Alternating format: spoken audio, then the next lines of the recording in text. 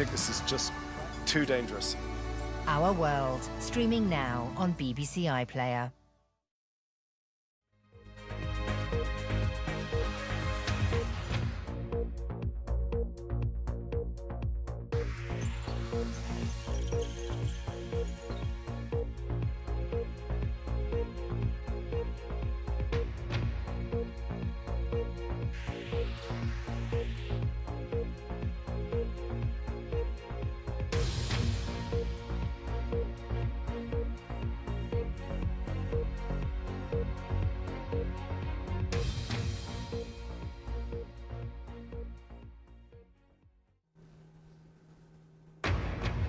Dozens of MPs call on the government to abandon any idea of vaccine passports to help reopen the economy in England.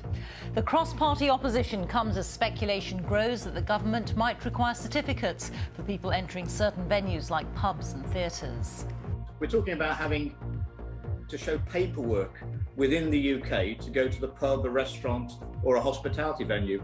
That is a draconian measures we've never seen in this country. We'll bring you all the latest ahead of an expected announcement by the government next week. Also on the programme, don't gather in large groups just because restrictions have eased. That's the warning from police in England this Easter weekend. Dozens of people are killed as a train derails and crashes in a tunnel in Taiwan.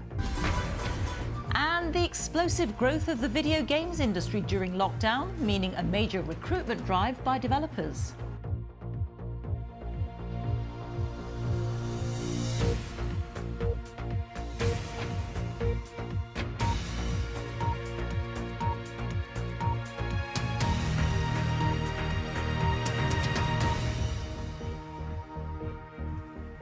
Good afternoon.